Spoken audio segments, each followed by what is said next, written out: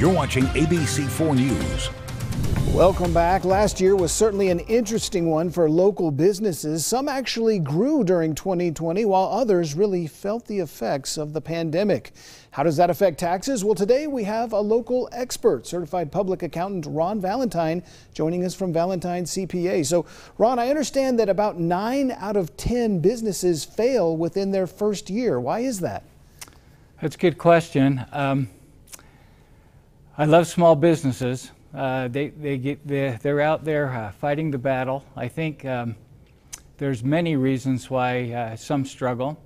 I think one reason that we see quite a bit is that small business owners lose focus on their priorities. Sometimes they don't realize that the most important thing for them to do is to run the operations of their business. Instead, they get surrounded by government compliance and all of the problems with running a small business. We feel like if businesses will outsource the things that others can do and focus on the most important pillar of their business, which is running operations, making sure they've got customers, that those businesses tend to prosper. Yeah, let them handle the goods and services and let someone like you handle the books, right? Because you see them running into tax problems and accounting problems, correct? Right.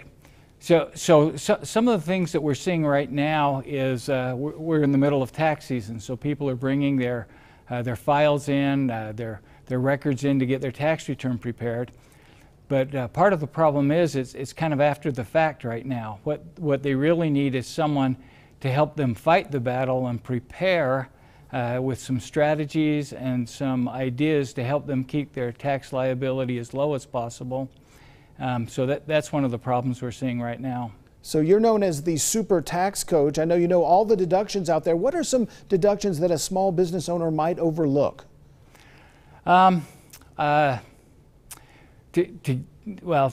get a tax deduction, you generally have to spend money, and so you want to focus where you're spending that money as a small business owner. Sometimes the best tax deductions are when you can spend money on yourself, perhaps a retirement plan. There are some other deductions that are out there that sometimes get overlooked.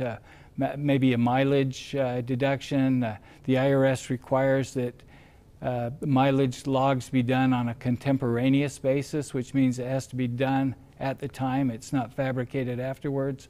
There's always the small business office that might kick in to help some people. Yeah, Ron, I know there are small business owners out there watching this right now thinking 2020 was just a major headache. They had some losses, maybe they got some government assistance. Now they're trying to figure out how they can get help with their taxes. Where should they go for more information?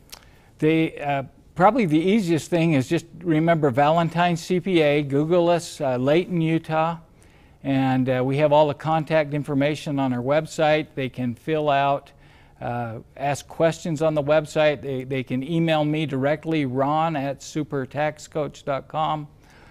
They can call our office if they have questions. We do not charge to answer questions, so we welcome any phone calls, any inquiries. All right, and what better time than Valentine's Day weekend to contact Valentine CPA. Ron, thanks so much for being here with us this afternoon. Thanks, Rick.